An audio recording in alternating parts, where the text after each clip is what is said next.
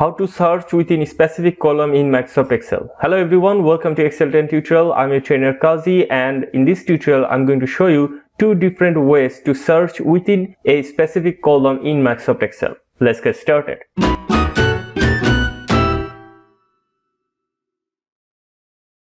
Take a look at this worksheet here. I have a database backup and I want to separate each table here, and all I can think of is each table has an ID. Okay, so if I find how many ID we have, I can figure out how many tables I have. So I need to highlight, or I need to find all the cell that has ID written in it, and it should be within column A, because if I use CTRL F to search and if I write here ID and if I click on find all, I have 410 cells.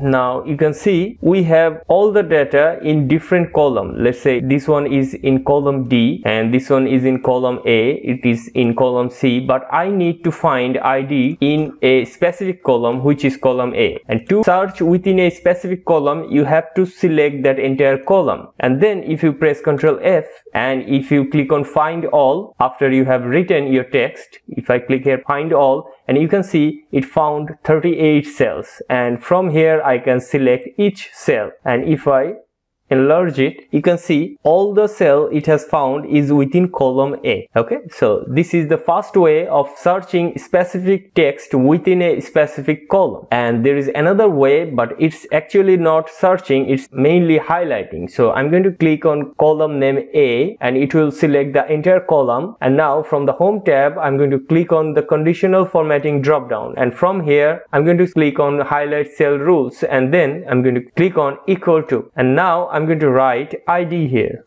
And you can see I haven't clicked OK yet, but it is highlighting all the cells that has ID. If I click OK, you can see all the cell that has ID in it within column A has been highlighted. Okay, so this is how you can highlight or you can search specific text within a specific column in Microsoft Excel. This is how you limit searching to a specific column. This is what I wanted to show you. Thank you. Thanks for watching. See you in the next tutorial. If you can, support the channel through Patreon and don't forget to subscribe. Thank you. Thanks for watching.